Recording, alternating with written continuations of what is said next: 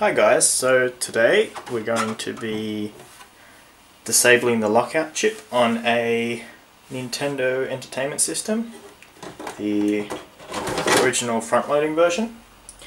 And for that, it's a fairly simple mod to do. Basically all we have to do is, the way the lockout chip works in the system is pin 4 on it, if it's set to ground, then it's acting as what's known as a key. If it's set to positive 5 volts, then it's acting as what's known as a lock. So basically what we're going to do, inside the console here, pin 4 is set to positive 5 volts, and inside your cartridge here, it's set to ground, just go straight to ground. And that this acts as the key, this is the lock. So basically all we have to do is desolder the lockout chip and bend up pin 4 and then send that straight to ground. So then technically, or basically, what we're going to be doing is turning this into the key. So it's always unlocked. Now it won't work with every game from a different region. It's depending on the, if it's 60 Hz or 50 Hz. It really depends. Sometimes it'll just lock up the system, but the majority of games will work fine. So what you're going to need to do the mod is you're going to need a Phillips head screwdriver, some solder, a thin piece of heat shrink, just a small piece about an inch long. You're also going to need a bit of wire, not too thick, not too thin. Some wire cutters and strippers, just a pair of pliers will do. A desoldering plunger thingy, better if you have a desoldering gun, but they're expensive. And just various little things, you might need a little flathead screwdriver or something, and a soldering iron. Okay, so first up, we're going to take apart the console. Now, if you don't know how to do this, then you probably won't want to mod it, because it's fairly easy. You just take out these screws here, they're just Phillips heads. And what I'll do is I'll get this all apart and then I'll show you what we have to do next. Okay, now that we've got the top half off, we just need to get down to the board level. So we're going to have to take out all these little screws here and basically just strip it down to the board. Now I'm not going to show you how to do this, it's fairly straightforward. So I'll just get into that and we'll be back. Okay, so here's the board out. I've removed the cartridge connector, the ZIF socket. Now what you're going to want to look for is you're going to want to look for what's called the CIC. It's printed there on the board, and here's the IC we need to take out. Now we need to remove pin 4, which is on this side, so we go 1, 2, 3, 4. This one right here. Now that should be connected to 5 volts, which we can see this little trace here. Does definitely look like one. If you want to be sure, you can just check it with a multimeter. Just power on the console and check it. Now what we're going to need to do is we're going to need to flip the board over. We're going to need to find it here. So there it is there. Sorry if that's not in focus. So here's the IC here. I'll just double check that. Yep, there it is. Now we're going to need to heat up this entire area here with the soldering iron and then just suck up all the solder. You may need to put new fresh solder on here first so it'll grip in and suck it all out. So what I've done, just to make it a bit easier for you to see, is I've just got a Sharpie and just coloured each side of the chip here. Now what we're going to need to do is need to heat up all these here. 1, 2, 3, 4, 5, 6, whatever, how many there are. Now the easiest way to do that, there's actually a few different ways you can do this.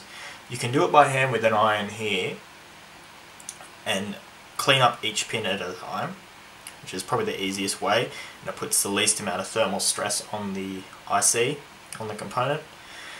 The other way is you can use a hot air gun and heat up the entire area at once and just pull the entire chip out from the bottom. That's another way you can do it. I recommend doing it first with the iron, especially on these finer points here, which don't which aren't connected to giant ground planes. And then if it's stuck, you can use hot air to clean it up. The other option is, it's the best option to do because these are all through-hole components here, is you can actually get a desoldering gun. I haven't got one because they're a bit expensive. You can get cheap ones. And basically it's like a soldering iron, but the tip here is hollow, and you stick it over it and you turn on the pump and it sucks up all the solder as you go. That's probably the quickest way to do it. But if you're just doing this one off, I don't recommend buying one because you'll only use it once if this is all you want to do. So easiest way for a beginner is just get your solder. We're just going to heat up each pad. I'm going to go around and do all of them first.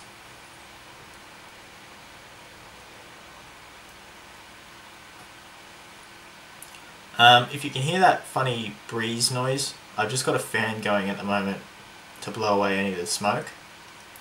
So it's not very good to breathe in because I'm using leaded solder here, and the solder on this board, I'm not sure if it's lead free. But anyway, any fumes aren't good to breathe in.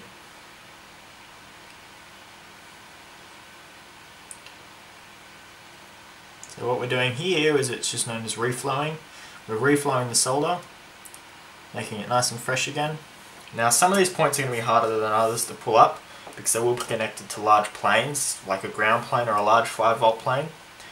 So what you can do is you can just grab one point here, heat it up for a few seconds, and then suck it out like that.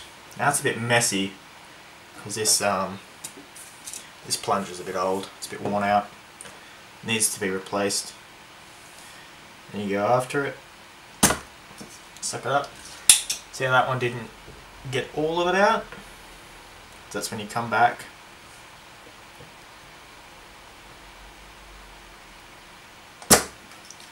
So I'm going to probably need to use hot air on this one as well.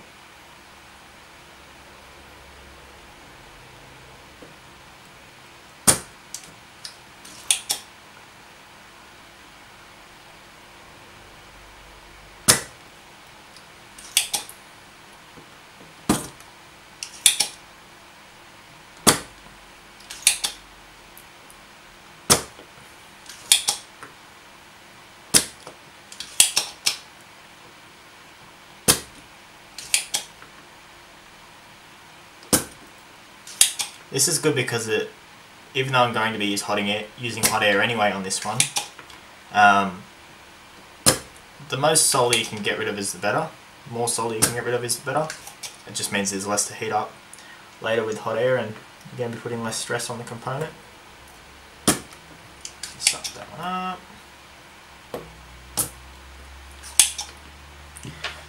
Now here's, looks like a 5-volt, I think. Oh wait, no it's not. My bad. Now this one here looks like it's a ground plane. Generally your ground planes are fairly big. So it's going to take a bit more heat to suck it up.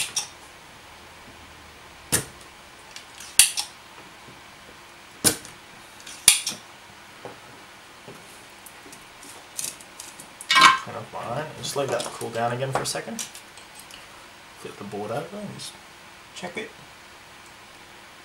You can see here some of the hasn't sucked all the solder out of the points here, so we are going to need to come back and do it with some hot air. So with that, we're going to need to use a bit of flux this time. The solder we added had flux in it, but because we sucked most of it off, it's not there anymore.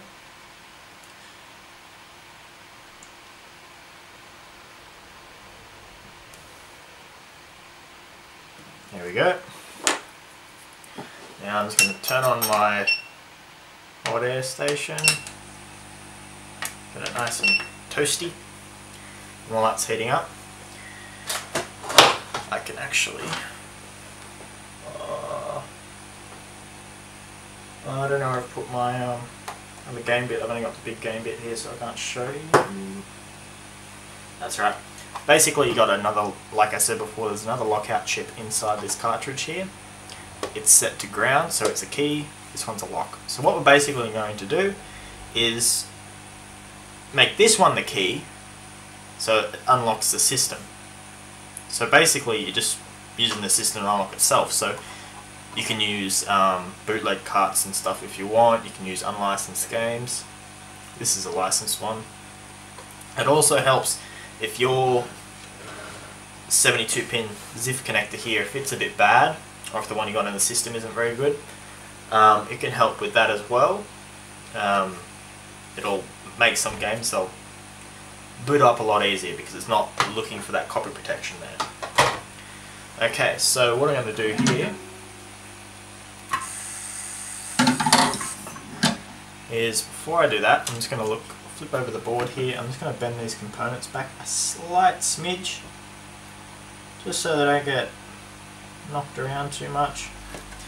And I'll flip this board over again, and what I'm going to do, get my hot air, bring that back into the frame, sorry, and I'm just going to go over this with hot air. Probably can't see that, but the flux is getting nice and toasty.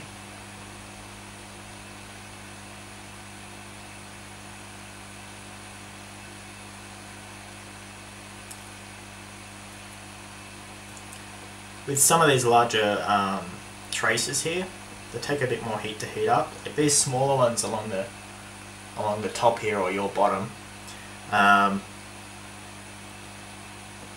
probably already molten, but it's just these points along here that I need to warm up a bit more. You could come along with your pump here and suck them up as well if you want. That'll work too.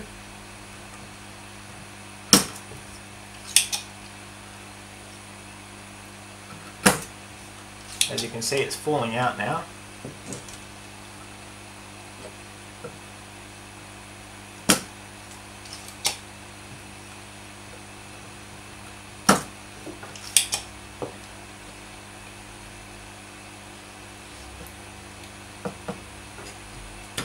That's nice and hot. And you can just grab your tweezers. If you're holding the board up in the air, you can sort of just pull the components straight out. Let's check there, it's not quite out yet.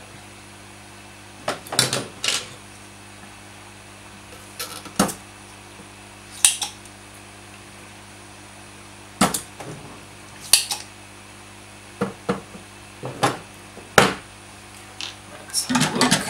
Nice and quick here.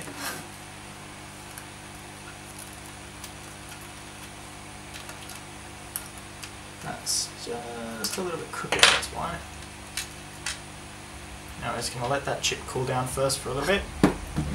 And while we've still got our hot air and everything here, and heat these points up again and try and clean them out. Really clean that flux and stuff off there.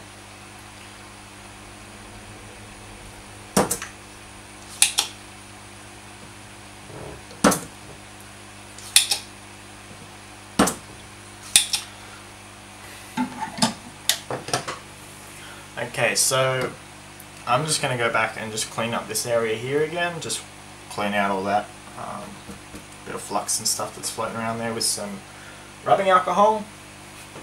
Where did the bottle go? Here it is. Isopropyl. Just let the board cool down a bit first, spray some on there. I'm going to get my handy dandy brush, nylon brush. If you use a wire brush, it'll make a mess. So the board's still pretty warm, so that's going to evaporate fairly quick.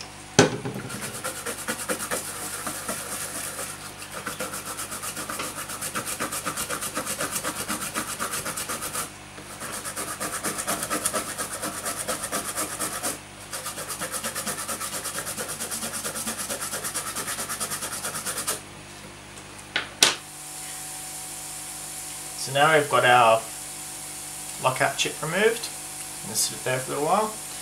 And I've just cleaned out all those holes here now, so they're nice and clean. See straight through. Now what we need to do is locate pin 4 on the IC and see how it goes now. another easy way to do it, I forgot to mention before, is to mark on the board where the chip goes. Well, here you can see it because on the board here, on the silk screen, they've printed out the orientation of the chip. So you've got your little notch here, which lines up with this little dot here that indicates pin 1. So that's pin 1 there.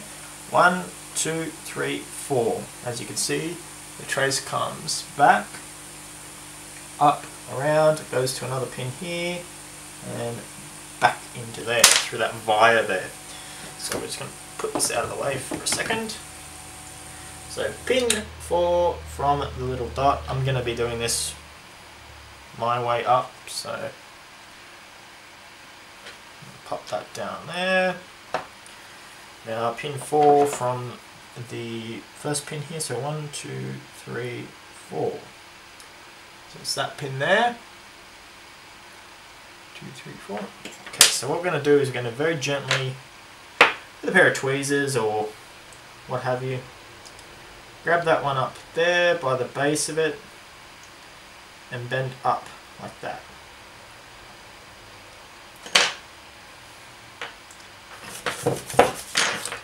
Sort of the bench. See, like that. Now, what we're going to do is we're going to grab our piece of wire by, see where I put it? There it is. I'm going to strip off a tiny bit of the end of it, like this. Probably cut it again because this is an old piece that was just lying around the shop. Like that. Now we're going to twist it up. I'm just going to use my little helping hand doodad.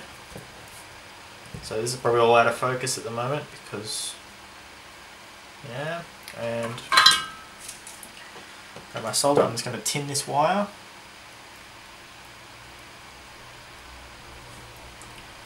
Nice and neat. And I'm going to trim it back as far as I can. Not too far though. Oh, it's probably the right length. Just a tiny little smidge. And here I'm just going to give it a flux.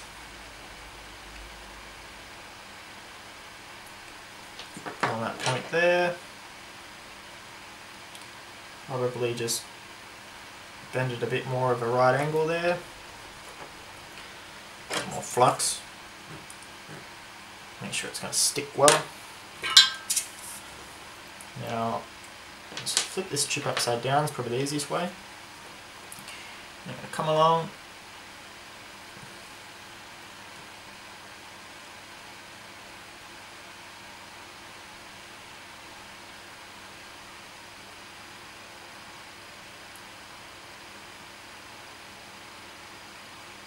Solder that one in. I'll probably just put a dab more on there.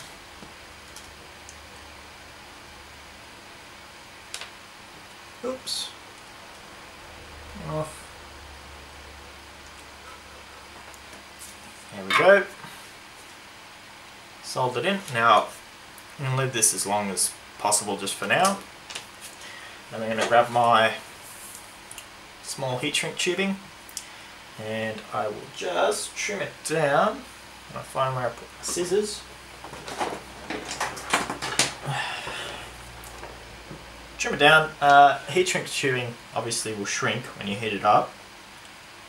So probably 5 mils, depending how long you cut your wire and everything, and just make sure it's nice and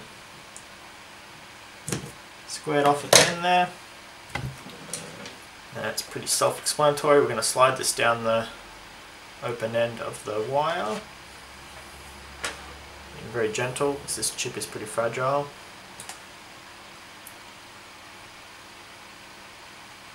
And I'm just going to push it on there. I'm going to grab my hot air again. And this is a bit tricky. You want to cover as much of that leg as possible, so I'm just going to push it up with my finger.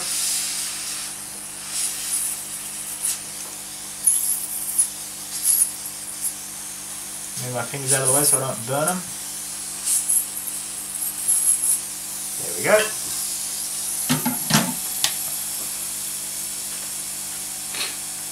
Nice and sealed off. So now what we're going to do is you're going to pop this chip back into the board the correct way around. So where's the hole one? There it is. So pin 1. So this will go in like that. And this wire here will just go out. We're going to connect this wire up to ground.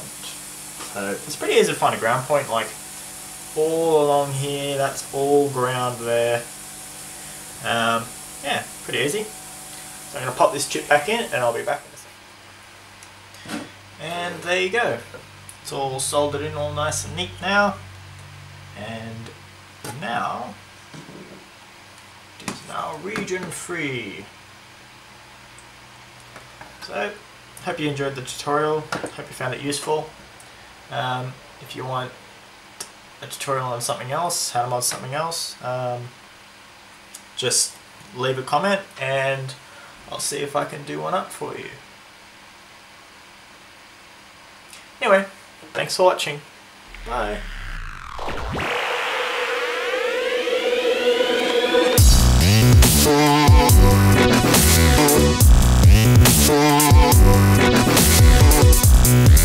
Yeah.